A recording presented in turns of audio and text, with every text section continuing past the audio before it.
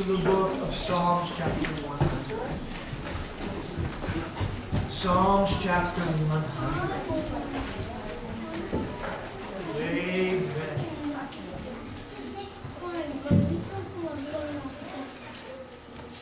I'm not sure if any of you have heard of the lady who went out shopping, and as she was shopping, she was in a European village, and she had several things that she needed to buy.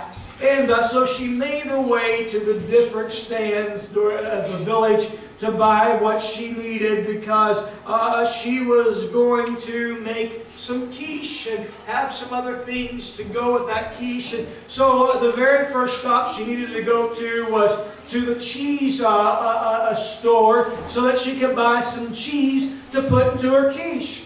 And she got her cheese. She wanted some Swiss cheese. She got her cheese, and then she went to buy some baguettes to go with her quiche. Then she made her way to the fruit stand. And as she made her way to all these places, to the vegetable market, and then she needed to make her last stop at the pastry shop to buy some pastries. And everywhere she went, she was frowning. And she was turning her nose up, and she was saying, "How terrible everybody smelled."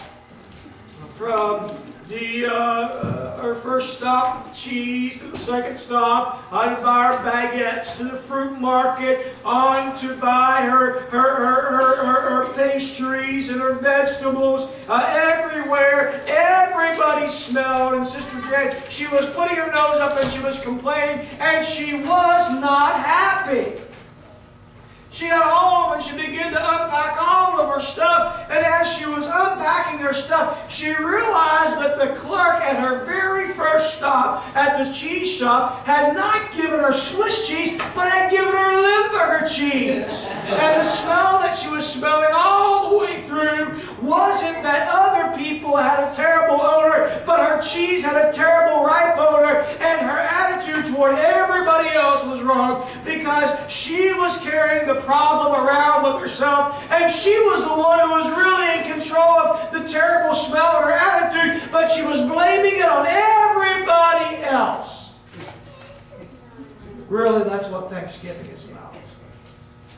It's a reminder, not about a day a year, but an attitude that we can gain, particularly as believers, of having gratitude and gratitude. And we're going to talk about that this morning. Gratitude and gratitude. And so we look at Psalms chapter 100. And I want to read particularly the first 3 verses to begin with. The Bible says, "Make a joyful noise unto the Lord, all ye lands." Do you know that it's 7 times that the psalmist commands to make a joyful noise unto the Lord? 7 in the Word of God represents perfection, completeness, fulfillment. It speaks of the university of everything coming together. And so when we look at this, making a joyful noise unto the Lord, there is a completeness about living life when we learn to have gratitude. Gratitude. And I'm saying that word this morning, starting out with G-L-A-D, gratitude, and creating it as being an attitude in our life, gratitude. Then he goes on down to say, serve the Lord with what? Gladness. It should be a happy, it should be a joyous occasion for us when we come before His presence with singing. So there's 2 things that are linked here in the second verse. It is gladness and it is singing. I believe that probably everyone in here can relate to that, that when you are happy, it's easy to hum a tune or to sing a song. Amen. Sometimes you may hear someone whistling, you may hear someone humming, you may hear someone singing, and it's because there is a joyous attitude that is just radiating from the inside, and so it is portrayed on the outside by that song. And he goes on down to say, know ye that the Lord, He is God. He hath made us, and we, not we ourselves, we are the people and the sheep of His pasture. Several things here. Number one is we are a product of God. Not of Buddha, not of Muhammad, not of chance, but we are a product of Jesus Christ. Amen. And we are a product of the hand of God. Amen. A product that is not senseless or mindless in its evolution or its production, but God created us with a purpose in mind. He has saved us. We cannot save ourselves, but He saves us, and then He places us in His pasture where there's always good to eat, where there's always plenty. There is never lacking, but there is always enough. So doesn't that make you glad when you think about that? We aren't by hap or we aren't by circumstance. Amen. But we are a product of God. Amen. We are a product of grace. A lady was telling me, it was a missionary. She said, and my fourth and final child is named Kira, and she said, in our country of Turkey, where we were missionaries, we named her Kira because she is grace. She wasn't planned. She wasn't expected. So the grace of God said, I'm giving you this child whether you're expecting it or not. So a reminder that everyone is planned of God, whether your circumstance maybe wasn't in your mom and dad's plan, but you were planned of God. Amen. And He overrides every plan. Amen. And so He's created you with a purpose. He has saved you if you're saved by the grace of God. He places you into a place where you will never lack, but He will nurture you and take care of you. And so I want to talk about that gratitude. Gratitude is having a glad attitude. The hymn writer wrote, when I am sad, to Him I go. No one could cheer me so. When I am sad, He makes me glad. He's my friend. Amen. If you don't have any other friend in the world, amen, there's a reason to be glad because you have Jesus Christ. Now let's go back. Let's look at this a little bit. The Word of God says that we're going to make the ingredients for gratitude this morning. Y'all got your chef hat on, your bowl out, your mixer. We're going to throw the ingredients in, and I'm going to tell you how to have a recipe for gratitude. The very first thing is this. Amen. The Word of God tells us to shout or to make a joyful noise unto the Lord. Amen. The psalmist is telling us to let positive or praiseworthy things come out of our mouth. So the first ingredient in gratitude is, can we call it a shout, to make a joyful noise? Amen. So if we're going to have gratitude, it means right here. Everything that comes out of this needs to be praiseworthy to God.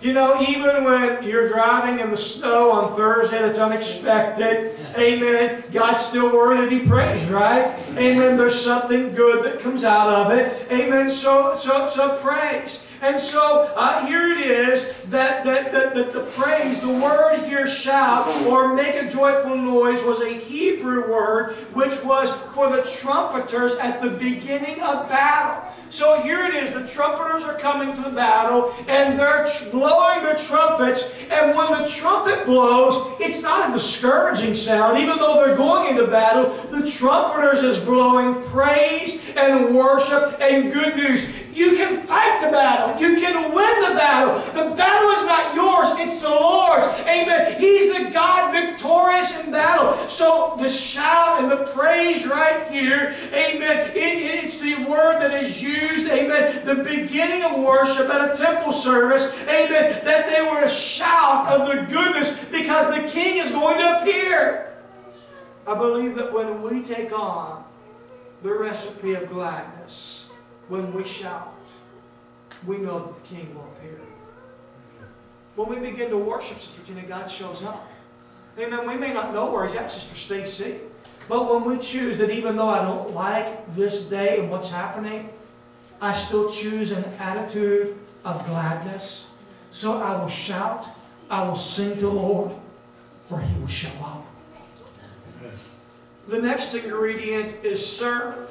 Amen. Serve the Lord. Verse number 2 says of chapter 100, serve the Lord with what? With gladness. Part of our remedy of having a glad attitude, the ingredients is serving God. Amen. It's not a noose about my neck to serve God. I don't serve God out of rule and regulation. I don't serve God out of fear of going to hell. I don't serve God because someone else has forced me or I think that it looks good in the community life. Amen. For I serve the Lord with gladness because I love God. Amen. So when I know that in my life, if I will shout and let positive things come out of my mouth and worship and praise unto God because God's in control of all situations, then in the middle of this circumstance, amen, I will serve the Lord with gladness. Amen. And then he says, not only to shout and to serve, but to come. Come before His presence with singing. Do you know that God is the originator and the inventor of singing? Amen. He is. Now, Satan, his responsibility in heaven before his fall was worship and singing. He fell and he maintained that ability for song. He still draws a lot of people in the world into it today. Amen. There's songs written about drinking. There's songs written about fornication and adultery and drug abuse and all kinds of things. And that's how folks get lured into all that because of that song. But God is the originator of singing. And God gives us a song. Come before His presence with singing. Do you know that when we choose to shout the positive things, and when we choose to serve with gladness, and then when we choose to sing, how many of you have ever gone through something in your life, and maybe you grabbed the hymn book and a hymn meant something to you, or you're going through the season in life and K-Love comes on, and all of a sudden there comes that song that you grab onto and you say, God, that song is mine! Because songs are healing and therapeutic. And so God knew that all the way along. He said, so if you want to have gratitude in your life, you need to shout, you need to serve, but you also need to sing. I'm not looking for someone with a good voice. I don't have a good voice. Amen. But I'm still going to sing to God. Because God commands it. It's an ingredient for gratitude. And then He says, and know, and know, and know, and know ye that the Lord, He is God. Amen. First, He is our God. Second, He is our Maker. The Word of God says, it is He who hath made us. Amen. He made me. He's my God. He's my Maker. And then He goes on down to say, third, that He is our shepherd. Brother David, you and Sister Susan both said this, that when there was times when you were straying, the shepherd gently pulled you aside to show you the right. He's done that for all of us on so many levels. Amen. He pulls us, He nurtures us aside. You know, the ideology of beating people over the head, amen, from the pulpit, I don't operate that way. That's not how the shepherd works. And so if He's my example, who am I to beat someone that's working? No. So He's the one who nudges and guides us. So He's my God, He's my Maker, He's my shepherd. Maybe you've heard of Martin and Gracia Burnham. They were serving the Lord with New Tribe Missions, and they were celebrating their anniversary in the Philippines and the islands, and they decided they were going to go to a resort to celebrate their anniversary. And as they went there, it was a wonderful time. However, it did not end as expected. They had terrorists burst into their room and drag them deep into the jungle. They spent about a year in the jungle. They were hungry. They were beaten. They were caught in the middle of gunfire. And one day, Martin looked at Garcia, his wife, and said, do you know, here we are, held captive, missionaries, celebrating our anniversary, held captive for a year. But all I can think about is Psalms 100. Why can't I worship God, even in this situation?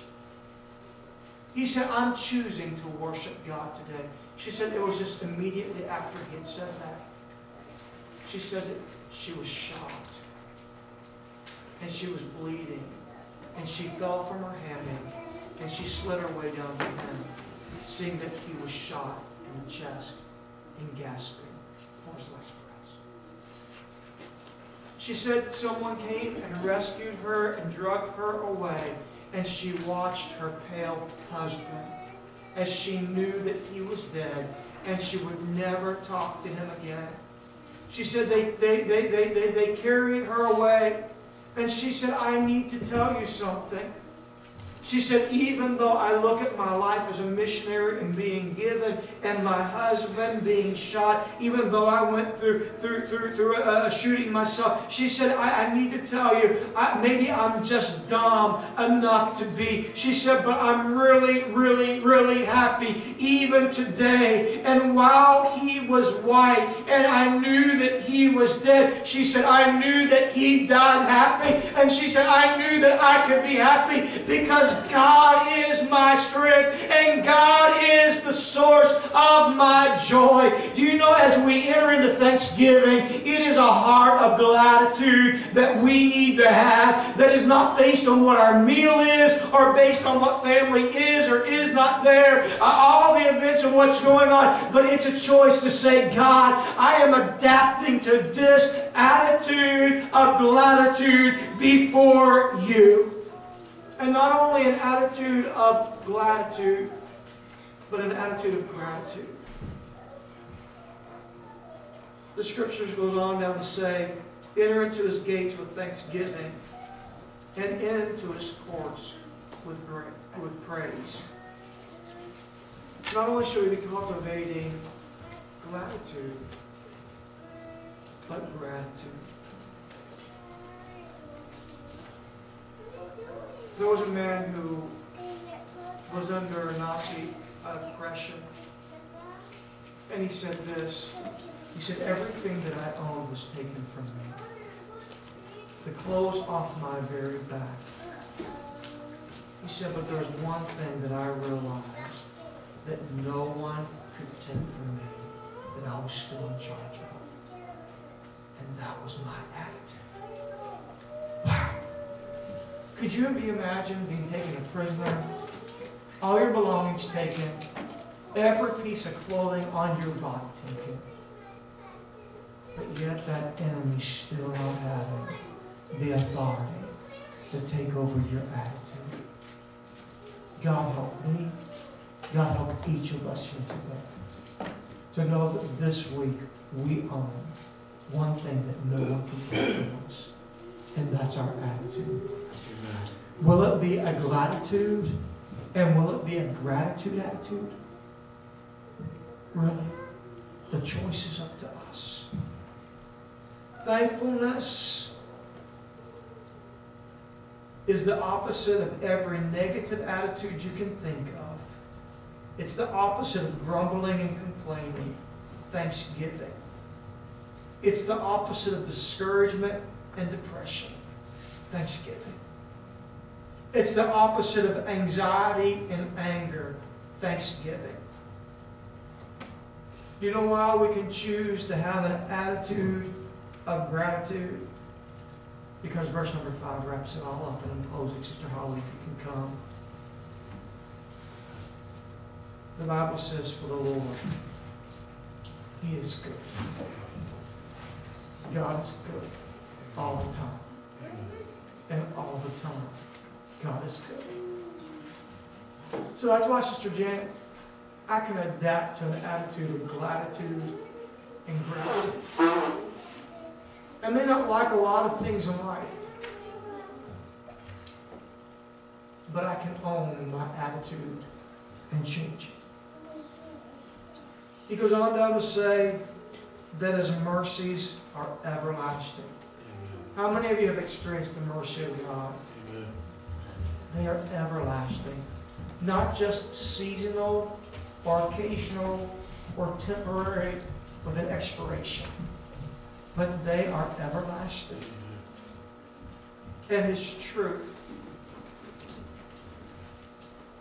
The grass, it'll die, wither, and the flower thereof, it'll fade away. But the Word of God endures forever. Everything can be stripped from us. Everything in life can change. But this will never change. The promises never, ever change. Terry, I remember as a little boy hearing of the promises of God's Word that He'll be with us always. He'll never leave us nor forsake us. That I can cast my burden upon Him because He cares for me. I've heard that, Brother David. I've seen the dynamics of many people in my life, Sister Tina, are no longer here that was there at that time. Things have changed. We live by technology that, you know, when I was going to Bible school, Bible college the first time, you know, we lived by collect calls home on a payphone.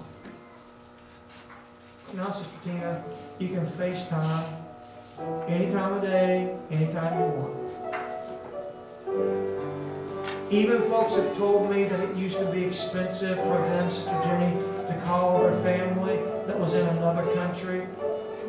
I had a man tell me this week, he said, I went into the military. He said, I was in Germany. He said, I seen my family 3 times. I called them very sparsely because it was so expensive. But things have changed, technology. But one thing that has not changed is God and His promises. His truth endures to all generations. Do you know why we can have an attitude of gratitude and gratitude? Because God is good all the time, and He never changes. And no matter what happens in our life, God is not going to change. He remains the same.